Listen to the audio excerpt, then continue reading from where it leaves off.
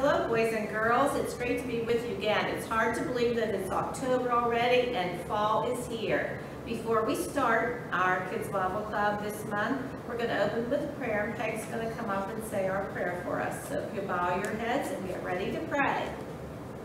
Let's pray. Dear Lord, thank you for all of the kids that have tuned in to watch our Kids Club video, and we just ask your blessing upon them. We thank you, Lord, for the teachers that are willing and ready to prepare the lessons, and we just pray, Lord, that soon we can be doing this in person again. But until then, we know that your word is true and that you are faithful, and you will be watching over us and keeping us safe. In thy name we pray. Amen. Thank you, Peg. You know, when we look outside in October, we know that summer is over and fall is here. Some of the things we see, the leaves have turned colors, and some of them have actually fallen on the ground, and you can rake them up and jump in them and play in them. The acorns have fallen off of the big oak trees, and we have to wear sweatshirts and coats when we go outside. Every season is different. In the winter, you hope for snow to go sled riding and build forts. And in the spring and summer, you can't wait for it to get warm again to play outside without wearing those sweatshirts and coats. The seasons are all different, but there's one thing that never changes, and that's God's love for you and for me. He will always love us, and he wants to live in our hearts so we can share that love with others. Again, this month, you each got a bag for October, and it has your worksheets and your snack and your craft in it. And if you had a birthday in October, you'll also have a birthday present in there. Our staff will be meeting soon to see if we can have club again at church. And so we will be sure to let you know if you're going to be able to come to church for club or if we'll be doing it online again. For every one of you that has a birthday in October, we want to wish you a wonderful, happy birthday. And let's get started with our songs.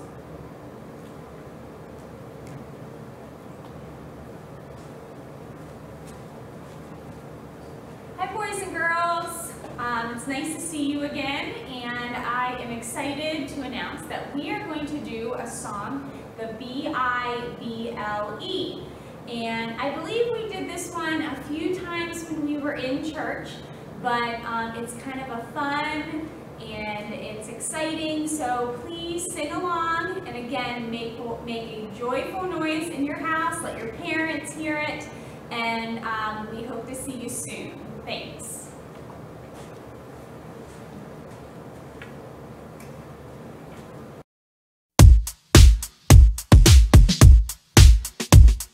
The B-I-B-L-E, yes, that's the book for me. I stand alone on the word of God, the B-I-B-L-E.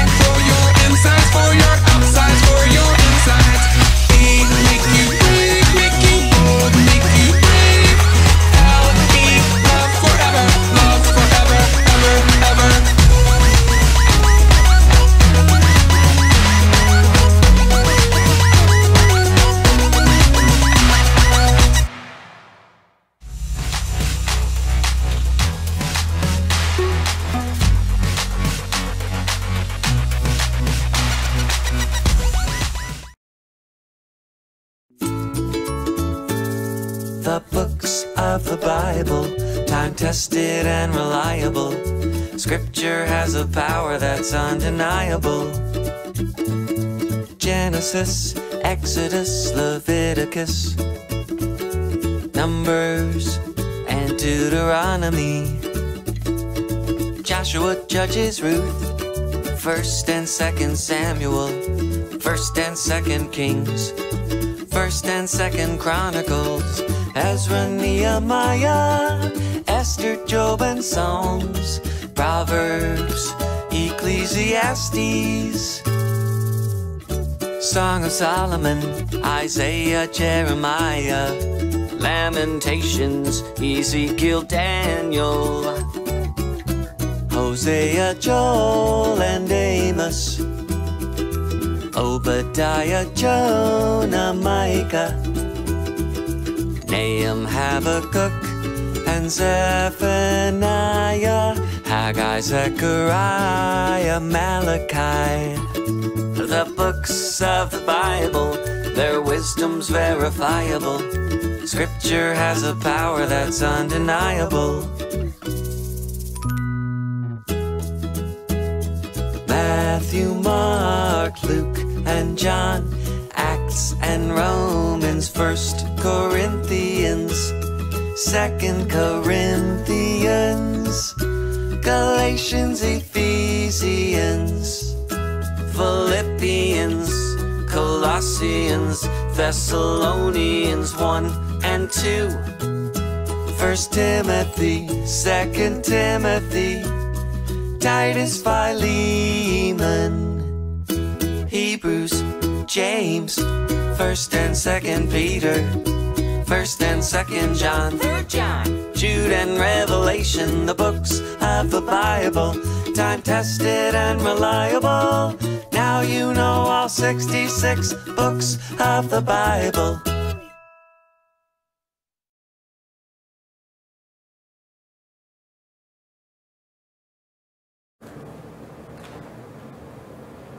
All right, good morning, Kids Bible Club, and welcome. It is so nice to be with you. I'm sorry we can't be in person, but at least we're lucky enough that we can share a story about God right here online. So, I am excited to share with you the story of the age of the earth. Before we do that, though, I want to share the memory verse for this month. Our memory verse comes from Psalms 8, 5, and 6. And again, all of this information is in your packet of goodies, so you can grab it out of there and follow along. Psalms 8, 5, and 6. Yet you have made him a little lower than the heavenly beings and crowned him with glory and honor. You have given him dominion over the works of your hands. You have put all things under his feet. All right, again, I'm excited to share a story with you. And if you are a number person, you are going to love this story. This Bible story is full of all kinds of numbers and a little bit of math. If you're not a number person, you're still going to love this Bible story because you're going to find out something very cool. How we figured out how old the earth is. So let's get started. All right, we talked about, in the last couple months at Kids Bible Club, about creation. And we know that God created everything in just 6 days. And everything God created was created according to his kind. We discussed the sea animals, the flying animals, the land animals, and man. Last month we talked about, and I hope that you tuned in for it, we talked about the dinosaurs and the dragons. And they were created on days 5 and 6, along with some other sea creatures and some other land animals. They were real, and they lived with man. We read all these things in the Bible. All right, raise your hand if anybody knows the song Happy Birthday. I would sure hope that your hands would be up. Everybody knows the song Happy Birthday. We sing it at birthday parties. We sing it to our friends when it's their birthday. Maybe we sing it to ourselves on our birthday. Well, have you ever thought about why we have a birthday? A birthday marks the day that we were born. It shows us that 1 year has passed and another one is beginning. So birthdays keep track of our age. I'm sure each of you know your age. Maybe you even know your parents' age or your grandparents' age. Or maybe you don't. Maybe they don't want you to know and they kept it a secret. Well, today in our Bible story, we're going to do some simple math, some basic math, and we're going to learn the birthday of our Earth. So, before we get started, I want you to grab your Bible. Make sure you have it handy with you. Again, we've been working hard on our books of the Bible, so I hope that you're still practicing, even though we haven't been together in person. Keep practicing those, so when we get back, Carol will be very impressed. And also in your packet of goodies, there's a scripture sheet, so you can grab that as well. And we're going to get started on our verses for today. We've learned that God created everything in 6 days, about 6,000 years ago. Many people don't believe this. There are a lot of different ideas out there about how the earth was created and how old the earth really is. We often hear that the earth is millions or even billions of years old. Sometimes it's hard to know what is really true. So today, we're going to figure out where that number 6,000 came from. So, since you have your Bible, I want you to open it up to the book of Genesis. All of our verses today are coming from Genesis. And I know this one isn't tricky. You all remember where Genesis is, even though we haven't been at Kids Bible Club for a while, right? Genesis is the first book of the Bible. So open your Bible up to Genesis, or again, you may refer to your green scripture sheet. It has our Bible verses on there for you. We're going to look at Genesis 5, verses 1 through 5, and then Genesis 5, verse 32. So again, open those Bibles to Genesis 5, 1 through 5, and Genesis 5, verse 32. And it says, "This is the book of the generations of Adam. When God created man, he made him in the likeness of God. Male and female, he created them, and he blessed them, and he named them man when they were created. When Adam had lived 130 years, he fathered a son in his own likeness, after his image, and named him Seth. The days of Adam after he fathered Seth were 800 years, and he had other sons and daughters. Thus, all the days that Adam lived were 930 years, and he died. After Noah was 500 years old, Noah fathered Shem, Ham, and Japheth." All right, so if you look back, and if you were listening carefully, in the first verse that we talked about, in Genesis 1:5, it talks about the generations or the genealogy. Does anybody have any idea what that word means? I bet you do. I'm pretty sure that if you went to Brookville, when we had the school closure, one of your project choices was an ancestor report. Well, that's exactly what genealogy is. Genealogy is the study of family. It's like a family tree. You study your parents' family, your grandparents' family, your great-grandparents' family. You go back as far as you can so that you can learn who your ancestors were. Well, in the first verse that we just read out of Genesis 5, it talks about the genealogy that began with Adam. So if you could, pull out your scripture sheet and circle where it says Adam, and it says the generations of Adam, the genealogy of them.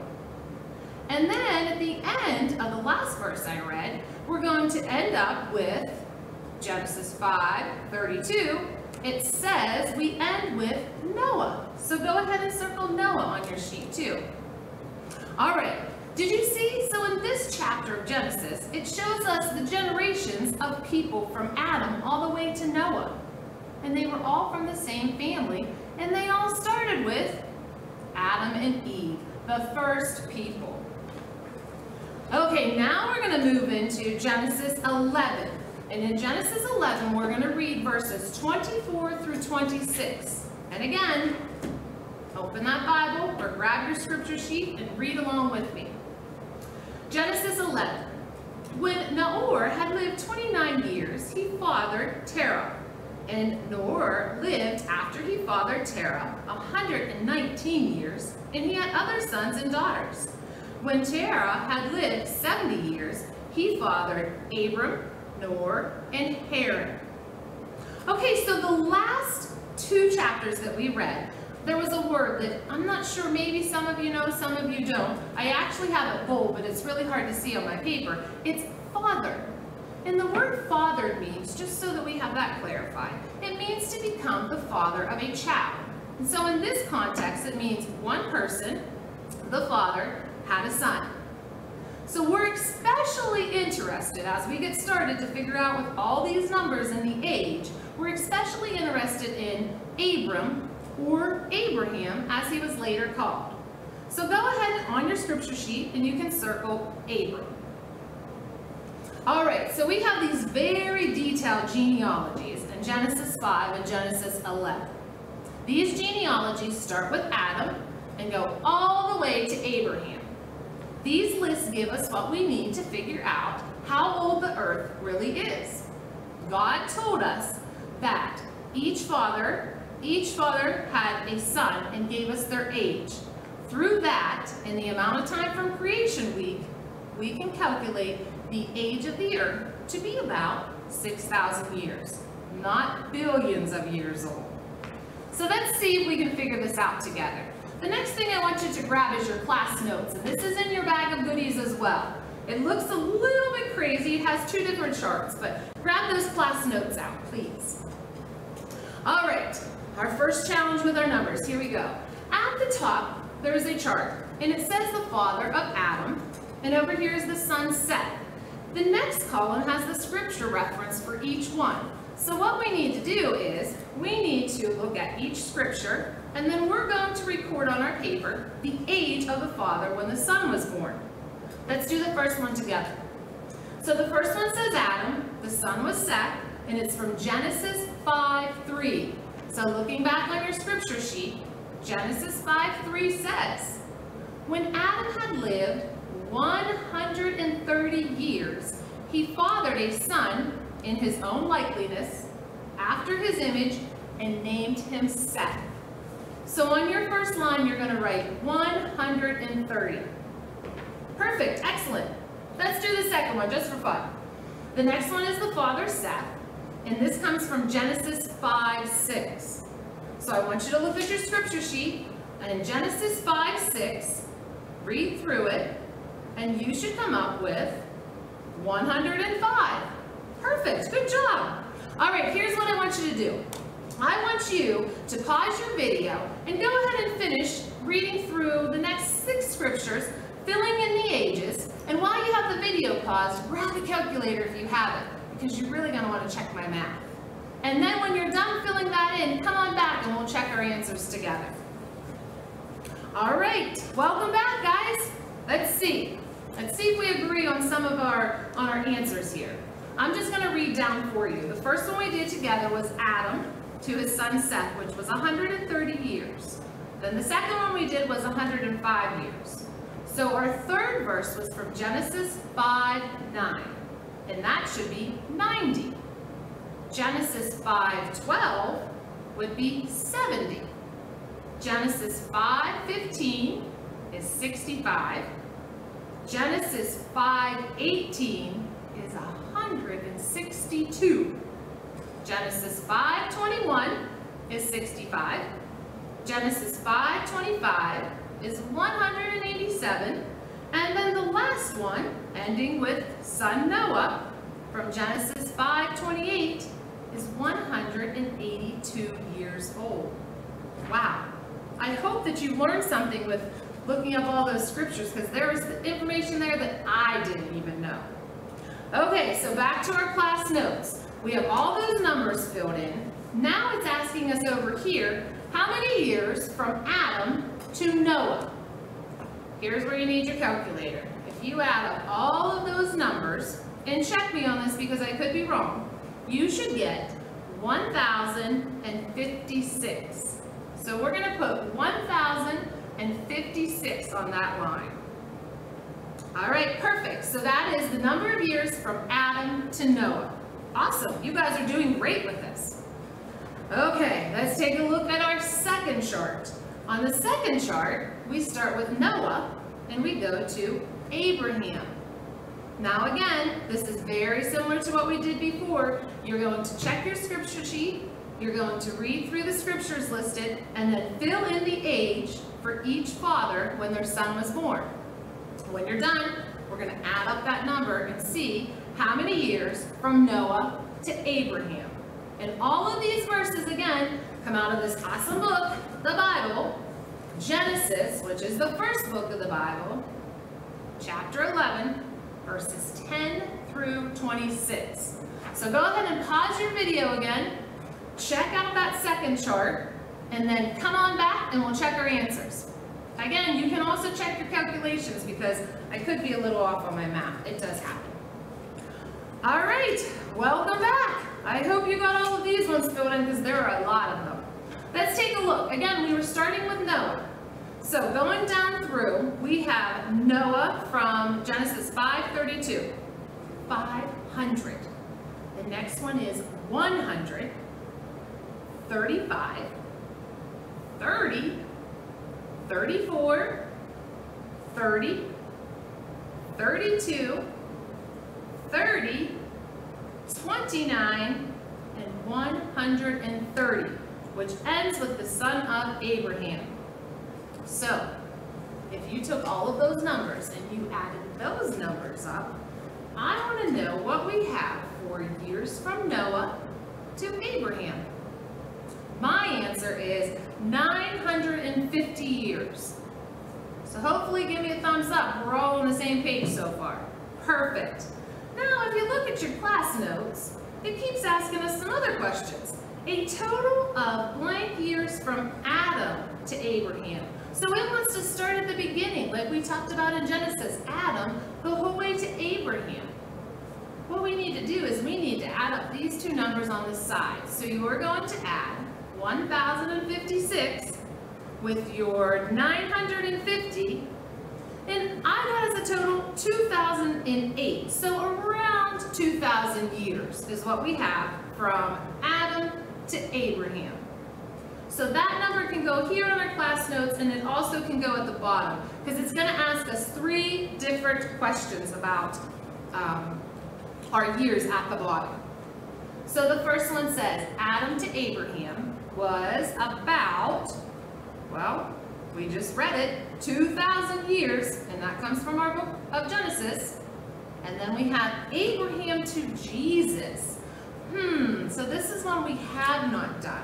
I didn't ask you to read any of those scriptures and do any calculations on that one. So let me share with you. Most historians agree that Abraham lived about 2,000 years before Jesus. So there was 2,000 years from Abraham till Jesus. So that's what we're going to fill in on the second line of your class notes. Now, as far as the third question, it says from Jesus to today. So let's think about this. What year are we in right now? As crazy as it really is, we're not really sure, but it is 2020. So if you look at your numbers and you see 2020 as our year right now, the dating system that we started with was 1. It's about 2,000 years. So each of our answers is 2,000 years. So that takes us down to the bottom where it says the Bible tells of a young earth about, well, if we add 2,000 and 2,000 and 2,000, what do we get? Our 6,000. Yes, our final number will be 6,000 years old. And that's right. That's what comes from this awesome book, God's Word. It tells us that our earth is aged at 6,000 years old. Now there's something that I want to talk about because I'm sure you've heard about this, especially since you guys are the older kids. There's something called radiometric dating. I'm going to kind of compare this to what we just learned about the earth from the biblical truth. Radiometric dating is probably something you've heard over and over and over. And what it says is the scientists look at the rock and they decide how old the rock was, what age it would be, and then they do all these calculations to tell us how old our earth is. So let's think about that for a minute. Do you know any scientists that are that old, that have lived that long, that would be able to look at a rock when it was first formed, whether it was from a volcano or just formed on the earth, that would know exactly when the earth or when the rock was formed? Do we know any scientists like that? No.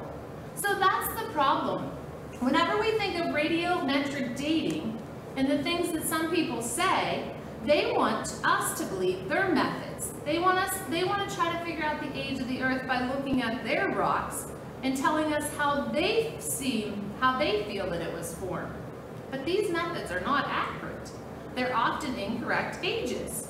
These are the people who also don't trust in the faulty methods that they refuse to believe that God knows and God has shared and God will tell us how it is. They don't care what God has to say. But we know that God is the only one who was there at creation, so we can trust what the Bible says. God's word does not change, but man's word does. I want you to trust God's word over man's word. I don't want you to believe whatever you hear just because you hear it over and over. I want you to check the facts, and I want you to check them in this great book that we have, because we know that everything in this book is true, and especially check the facts on creation. All right, so today we saw what God's word says about the age of the earth. We had the opportunity to see exactly how ages and names listed in Genesis 5 and 11 come together to give us the amazing birth certificate for the earth. We can use these passages in Genesis along with other historical resources to calculate the age of the earth today, and it comes out to be about 6,000 years old. So any date or anybody that tells you the earth is millions or billions of years old goes against what we've learned in God's word. And that is what we should always trust. God was there, he never lies, and his word is true. Let us pray. Thank you, God, for giving us minds to think so that we can evaluate the evidence for the age of the earth, starting with his word instead of man's ideas. Thank you for Kids Bible Club and the exciting stories that we learn. Help us to take these lessons and share them with others so that we can all become closer to you. We love you. Amen. All right, I hope you enjoyed our lesson full of numbers today to learn the age of the earth. And remember, all of that information is true because we get it right out of this awesome book. Don't forget, keep working on your books of the Bible. Keep practicing them so that when we get back together, you can marvel us with your knowledge of the books. And remember, God was there. He never lies. His word is true. In your packet of goodies that you have, there are some other activities and worksheets that you can do to check out some other facts and cool things about the age of the earth. There's a word scramble, a coloring page, some crosswords. So keep those handy, keep your scripture sheet with you, and again, have a great week and spread the word of God. See ya!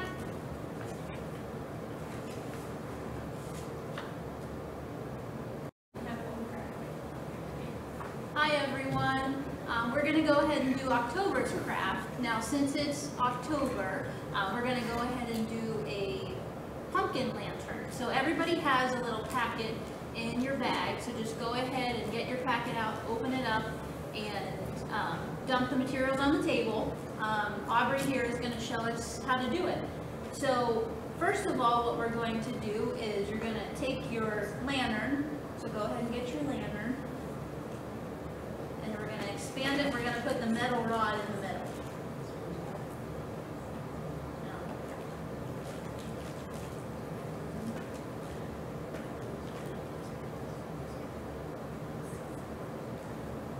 Might need an extra set of hands for this part.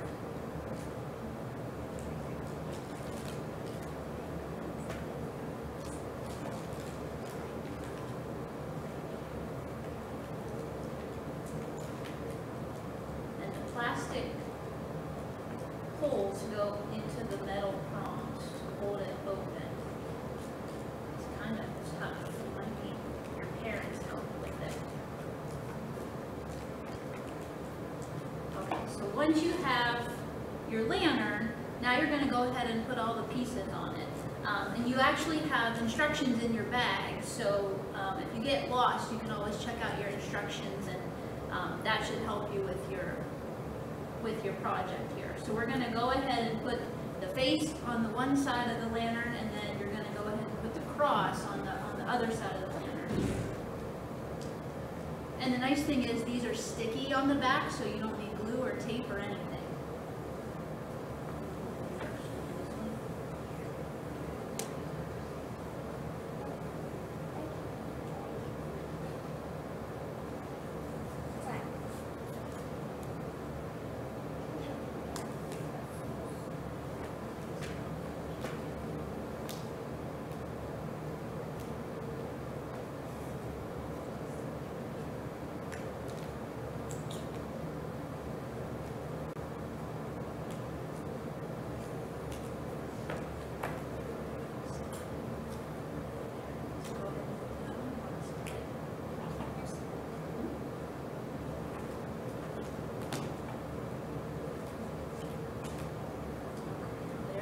Side.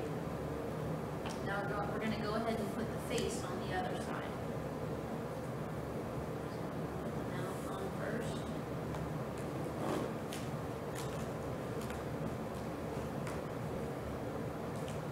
There's the mouth. Put the nose and the eyes on.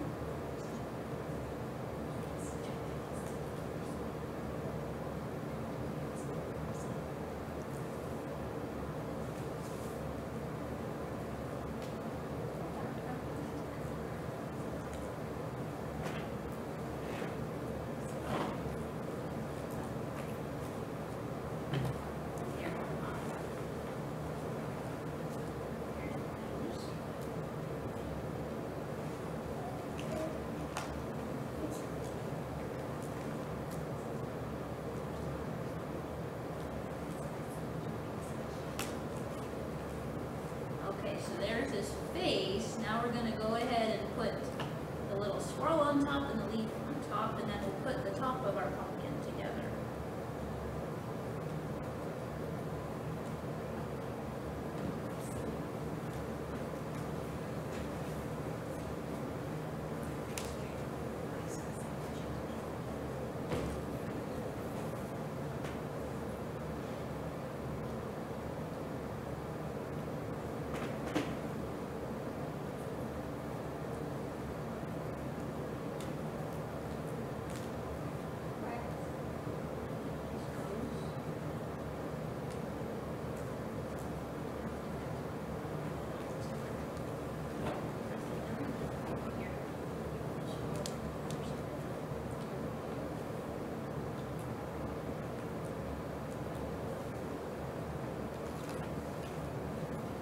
Last part is the green yarn for the stem. So we'll just basically you just tie it on to the top of your metal rod there, and that's it.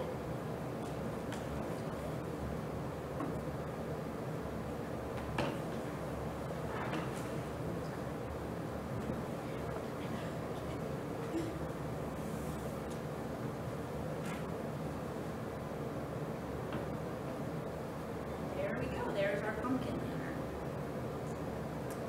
And then I think Marcia is going to go ahead and close. And then Jessica is going to go ahead and close.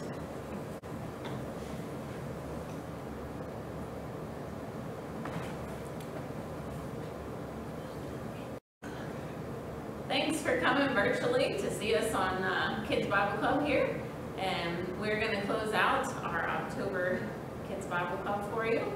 And we will let you know if we will see you here on Facebook or YouTube for November, or whether we'll be able to see you in church again. And Mike is going to come close us in prayer. Hi kids, it was good to have you again today at Kids Bible Club, and we can't wait to see you again next month, and we hope that you had fun today. And let us go ahead and pray. Dear Lord, we thank you for today. We thank you for all the kids who watched this video. We ask that you be with them and help them to learn your ways. We ask that you be with them as they go to school, and be with all of them and their families and bless them. In Jesus' name we pray, amen. See you next time.